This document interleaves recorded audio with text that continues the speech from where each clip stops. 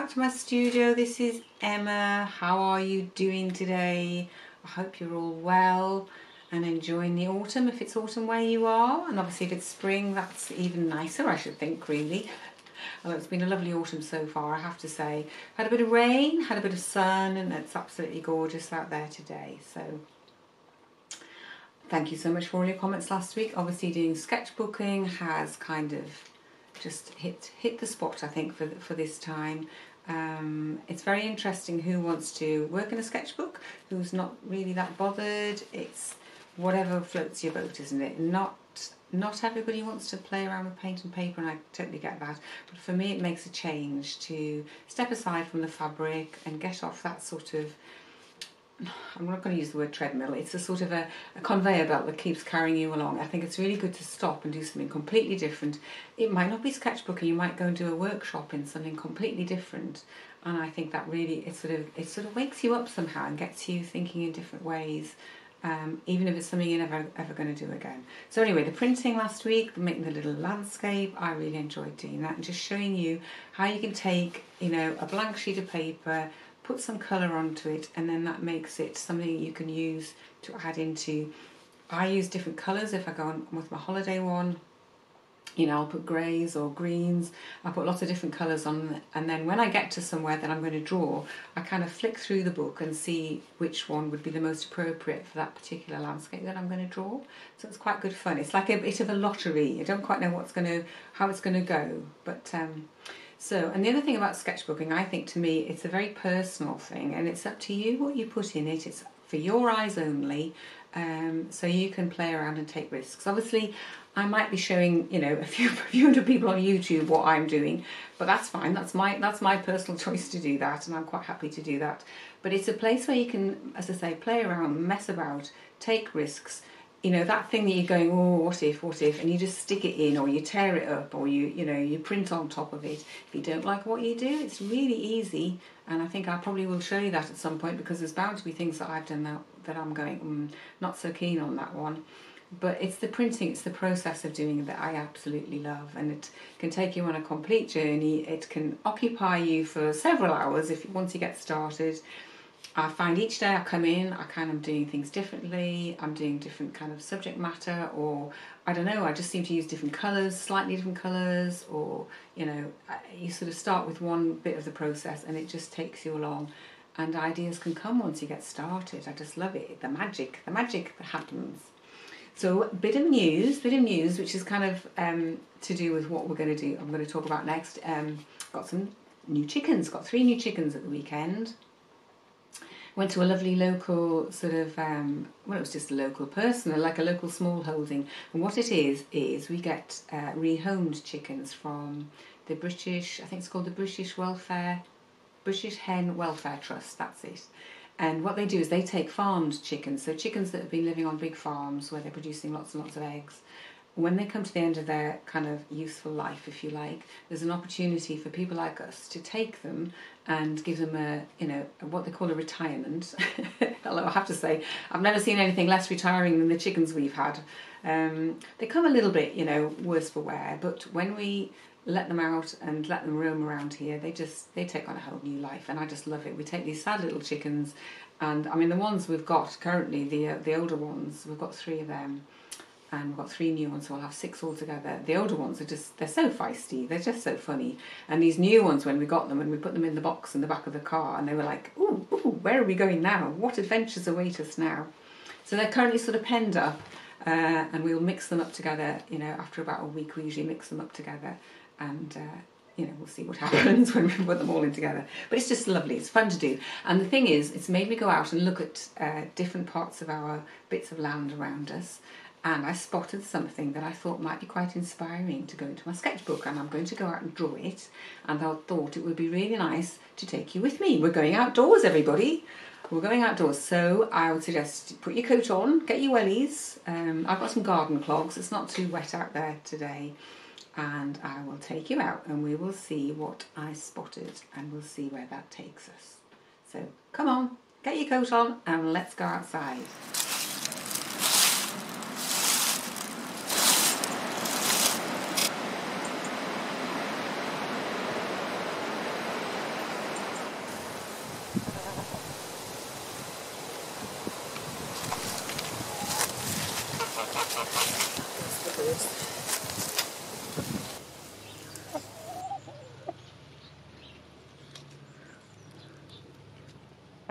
Hello girls, you're going to be famous. You might be famous if I let you be famous. Oh, here's number 3. Here's number 3. Yes, I know. I know.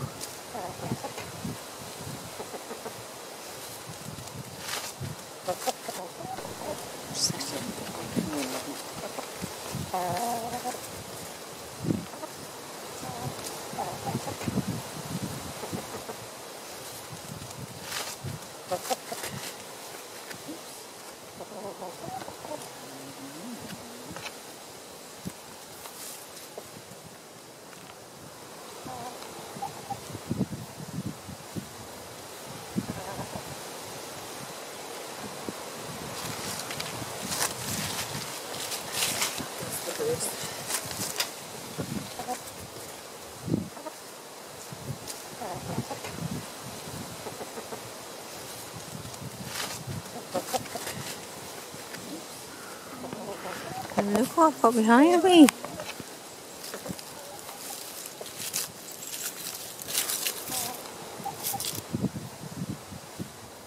So I hope you enjoy that little bit of fresh air with me. This is what I was drawing. I did little squares just to make it a bit less intimidating to do. And some of them were really tricky to draw because they're just really sort of collapsing fungi and they're just lots and lots of shapes. But I don't mind that because you can get some interesting effects, some little wiggly waggly lines. And some lovely little fairy parasols here. Okay, so I'm just painting up some stalks here and I'm going to print them onto this piece of paper. What I've done is I've cut some little strips of polystyrene and I'm going to just use these to print from my drawings. Very, very simple little drawings and simple little printing, I think. A little bit of paint. I'm doing this really quite dry, the paint, so that it doesn't go all too splodgy. I've learnt a lot. I've learnt a lot through renewing my acquaintance with printing and painting. Let's just put that on there like that. And obviously it's the same sort of shape. There we go. Oh, what fun. It's so instant. This is what I love about printing things. There we go.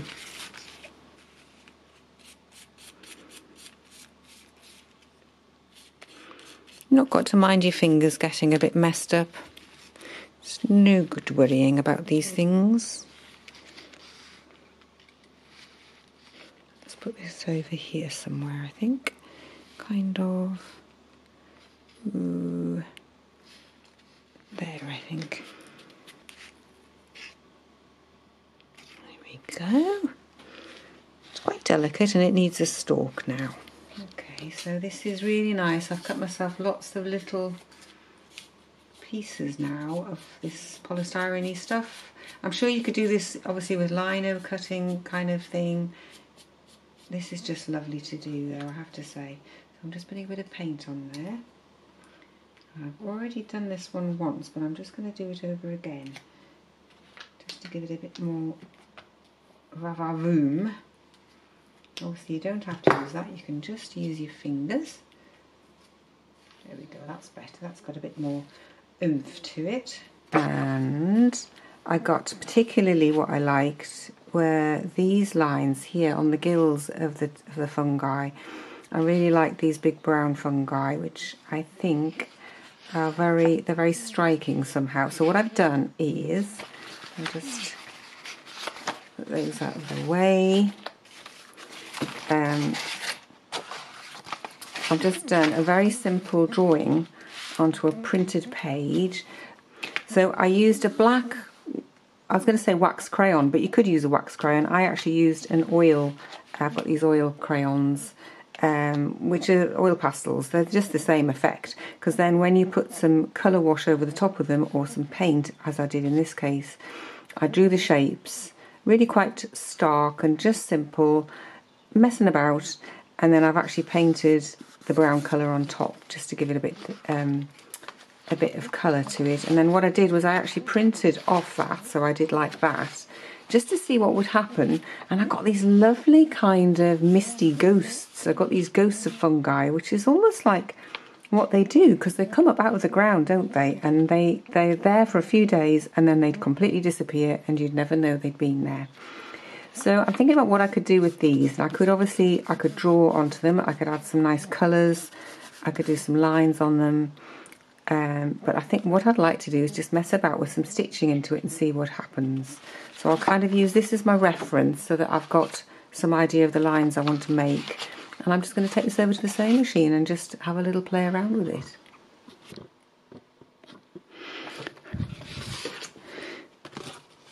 So this is my dear old Singer sewing machine that I bought secondhand for a little price of money, a little bit of money, and I use it for all my paper stitching, because don't ask me why, I just from time to time like to stitch on paper because it's fun and it's different. Okay, so I'm going to start at the back with this little bell one and just see where we get to.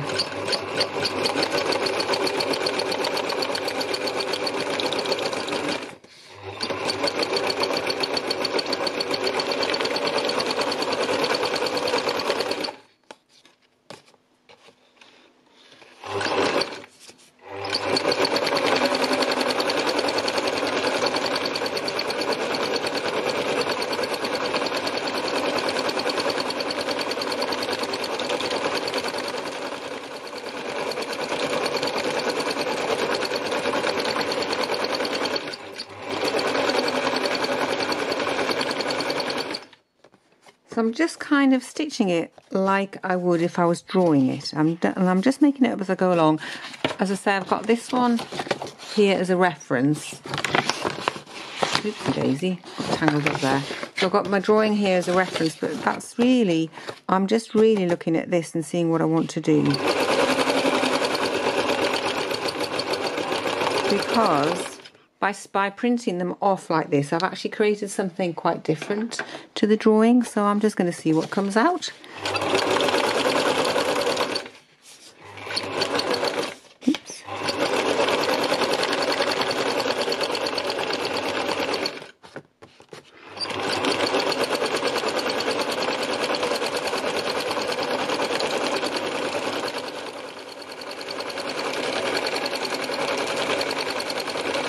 Oh, I like doing this bit. This is fun.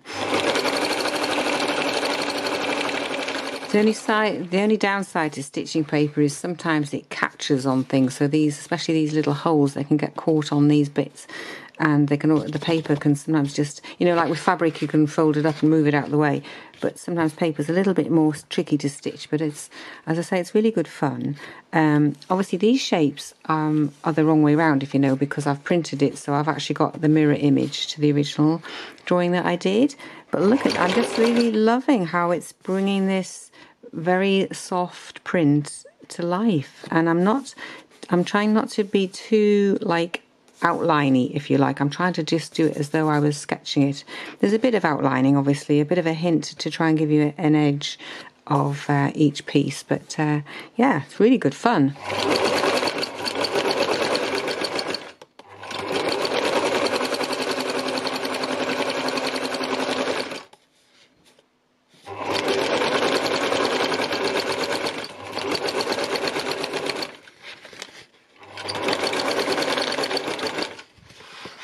I do love doing these gilly bits. These gilly bits are gorgeous to do. Now then, this one hasn't really got a very obvious stem. It hasn't got a very obvious stem, so I'm just going to make it up.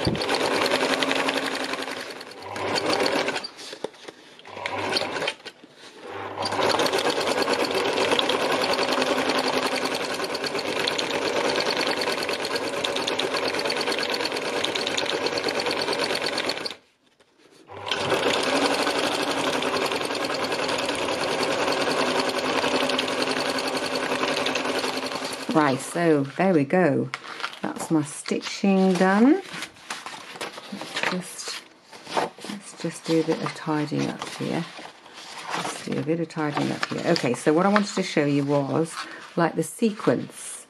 So I did these drawings, they were quite rough, and I looked at the things in the ground. I filmed them as you've seen. I did a drawing from sort of out of my head really. That wasn't directly from these. This was just out of my head really, picking up on how those fungi felt to me. And then this is what it looks like when they're stitched. And we'll just move those out of the way because then you can perhaps just see these ones better. And what I really like, apart from all the fact that I'm stitching on paper, is how soft these are. I really like the sort of sketchy, soft quality of those because it was a very ill-defined print, and I've just done a bit of stitching on top, and I really like that. I think that's very soft and gentle. You know, I think in the past I would have done fungi very much more rigidly, and I think this is really lovely. It's really loosened it up and softened it. And if I turn the page over, again I've got stitchy lines to kind of take off, but take these bits off. Oop. These other bits are a bit in the way. You can't see the lines then that you're supposed to see. So again, I've got something. So there, that's what it looks like on the back. And I really like it. What you get on the back is you get a slightly more textured feel to it because of the way the stitching happens, because you get the holes poking through the paper. So I just think that's really successful. I'm really pleased with that. I mean, there's no colour on here at all except the background, so there isn't even any extra definition of those shapes. And I think that's really pretty. I really like that. It's very soft. And it's a bit like the fungi themselves. If I went out and showed you those, this is a day or two later that I'm doing this, from when I filmed them originally, and they've just changed completely, and they'll disappear soon. They'll be gone and nobody will know they were there. They kind of come up out of the darkness into the light, and they're there for a few days and then they're gone. They're so magical, absolutely magical. And I don't know why, I was just totally drawn to go and look at them the other day and see them and show them to you. And they've become this sort of inspiration, and I don't know where it's going to take me at all, but I'm quite excited for what might be next. See, that's completely different. When I wish I could show you them both side by side. Perhaps I could. If I do a bit of clever filming, I could do that, couldn't I? I just think it's really interesting, and the difference, and how the journey from the original drawing, filming it, yes, that was part of it, but it's the looking, and then the feeling, which is what creates the creativity, if you like. So I think that's been a lovely thing to do. I've really enjoyed that. I hope you've enjoyed that too. Stitching on paper, I highly recommend. It's really good fun. It's very different to using fabric. Fabric is very much more defined somehow, but paper, yeah. So I've really enjoyed doing that. I hope you have too, and I hope you've enjoyed this video. I've loved making it. It's made me feel so creative, and I'm so excited for what might come next. So thank you so much for joining me in my studio again on this lovely day. Beautiful autumn things happening here, and who knows what next week's going to be. I think probably, actually, thinking about it, let me just think about this for a moment. So I think probably next week I might just pull together what I've got and show you the sketchbook so far.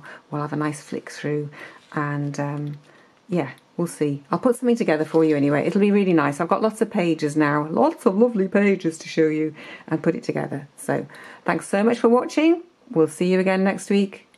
Bye for now.